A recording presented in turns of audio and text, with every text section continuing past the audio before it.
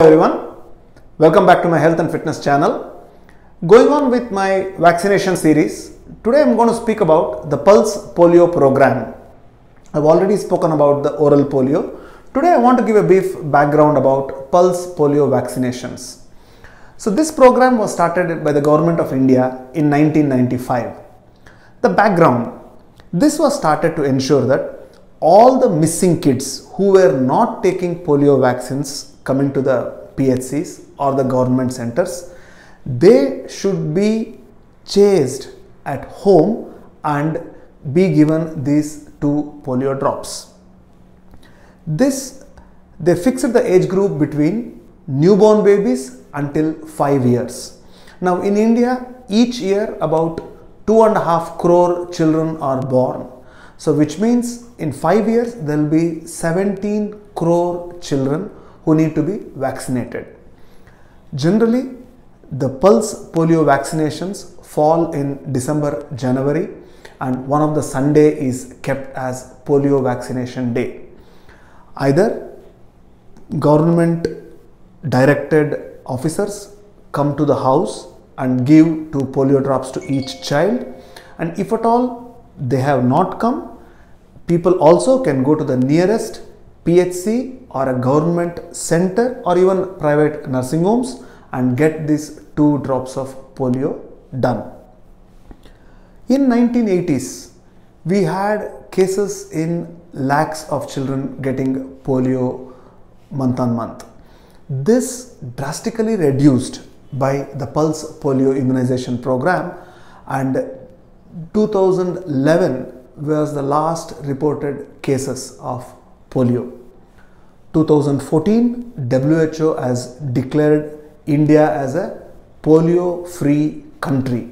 So this is a huge progress in 25 years from being a polio endemic country to a polio-free country. Now, however, our neighbors, Pakistan and Afghanistan, both of them are still endemic for polio and still the virus is around. So because we cannot stop people from moving from one place to another, Indians moving abroad or abroad people coming to India, so there is always a risk that polio virus can make a comeback. So in regards to this, we continue to give polio vaccines, especially Pulse Polio vaccines, once a year to all the kids less than 5 years. Apart from this, even in the National Immunization Program, each child gets polio, a 0 dose at birth, then polio doses at 6 weeks, 10 weeks, 14 weeks, then at 6 months, 9 months, 1.5 years and 5 years. This ensures that the children are having a sufficient amount of titers to keep the polio virus at bay. There are many frequently asked questions because I receive a lot of questions from parents about this Pulse Polio program. So I want to tell the question and then answer the question. One of the question is, sir, my child has received all the vaccinations. Should I still give the 2 polio drops? The answer to this question is yes. Even though you have received all the pulse injections, you should give the 2 polio drops. Sir, my child has cough, cold, fever. Today is the polio immunization day. Can we give our child polio drops? Again, the answer to this question is yes. Even though your child is suffering from cold or fever, your child can still receive the 2 polio drops.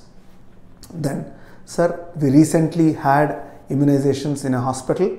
All the injections including polio was given. Should we still give the vaccine? Yes. Even if you have received polio injections or drops either 1 day or 2 days back, or you are going to receive it in the next couple of days, still when you get this Pulse Polio Day, you should give your child the 2 polio drops. Remember, this Pulse Polio drops are above our immunization drops. This does not form a part of the immunization schedule. So each and every child in India, which is 17 crore children, should receive these 2 polio drops. So we should ensure this happens on a year-on-year basis and India continues to be free from this deadly polio disease. Thank you.